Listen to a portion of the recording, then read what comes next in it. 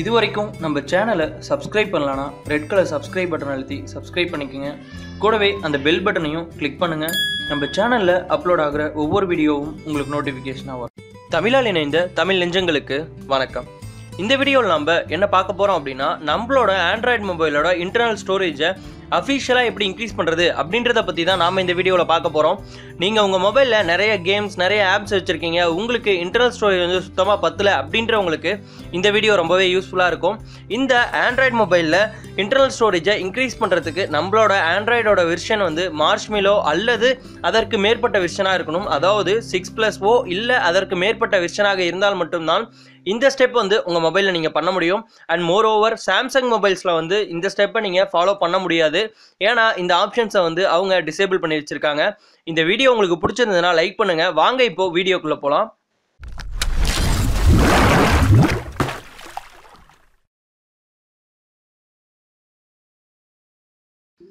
உங்களோட ஆண்ட்ராய்டு மொபைலோட இன்டர்னல் ஸ்டோரேஜை நீங்கள் இன்க்ரீஸ் பண்ணுறதுக்கு உங்களுக்கு வந்து ஒரு SD கார்டு தேவை. அந்த SD கார்டை வந்து நீங்கள் ஃபார்மேட் பண்ணிக்கோங்க. ஃபார்மேட் பண்ணிவிட்டு உங்களோட SD கார்டை வந்து உங்கள் மொபைலில் வந்து இன்சர்ட் பண்ணிவிட்டு மெனு ஆப்ஷன் கொடுங்க. மெனு ஆப்ஷனில் செட்டிங்ஸ் அப்படின்ற ஒரு ஆப்ஷன் இருக்கும், அதை கிளிக் பண்ணுங்கள். செட்டிங்ஸ் அப்படின்ற ஆப்ஷனை கிளிக் பண்ண உடனே கீழே ஸ்க்ரால் பண்ணி பார்த்தீங்க அப்படின்னா உங்களுக்கு வந்து ஸ்டோரேஜ் அண்ட் USB அப்படின்ற ஒரு ஆப்ஷன் இருக்கும், அதை கிளிக் பண்ணிக்கோங்க. அதை கிளிக் பண்ணிங்க அப்படின்னா இதில் உங்கள் மொபைலோட ஸ்டோரேஜ் இன்ஃபோலாம் கொடுத்துருக்கோம். இதில் போர்ட்டபிள் ஸ்டோரேஜ் அப்படின்றதுல உங்களோட SD கார்டு வந்து டிஸ்பிளே ஆகிருக்கும், அதை கிளிக் பண்ணுங்கள். கிளிக் பண்ண உடனே ஒரு சிலருக்கு இந்த மாதிரியான ஆப்ஷன் வந்துடும், ஒரு சிலருக்கு வந்து இந்த மாதிரியான ஆப்ஷன்ஸ் வந்து வராது. ஸோ நீங்கள் என்ன பண்ணுறீங்க அப்படின்னா மேலே வந்து ஒரு நேவிகேஷன் பட்டன் இருக்கும், 3 டாட்ஸ் வச்சு, அதை கிளிக் பண்ணி செட்டிங்ஸ் அப்படின்ற ஆப்ஷன் கொடுத்தீங்கன்னா இந்த ஆப்ஷன்ஸ் எல்லாமே உங்களுக்கு வந்துடும். இதில் வந்து பார்த்தீங்க அப்படின்னா eject, format explore and format as internal இப்படின்ற நிறைய ஆப்ஷன்ஸ் இருக்கும். இதில் ஃபார்மேட் அஸ் இன்டர்னல் அப்படின்றத கிளிக் பண்ணிக்கோங்க. கிளிக் பண்ணிங்க அப்படின்னா இந்த மாதிரி ஒரு மெசேஜ் டிஸ்பிளே ஆகும். இதில் எரேஸ் அண்ட் ஃபார்மேட் அப்படின்னு கொடுத்துருங்க.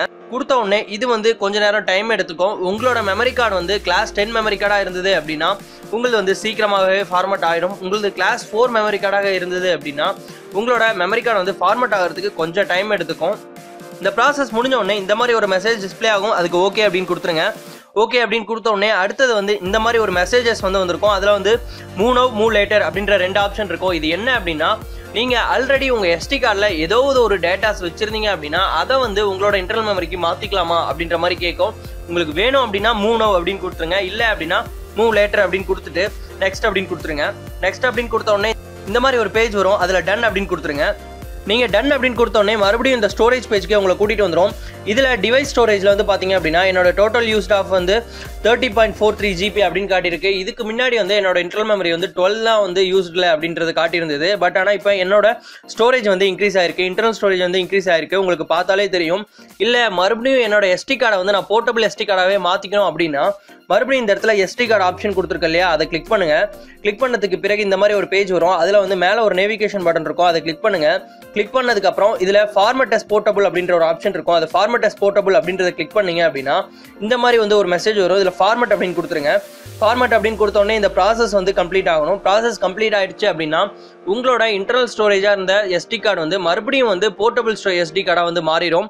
இது போன்ற மேலும் வீடியோவுக்கு நம்ம சேனலை சப்ஸ்கிரைப் பண்ணி சப்போர்ட் பண்ணுங்கள். நன்றி, வணக்கம்.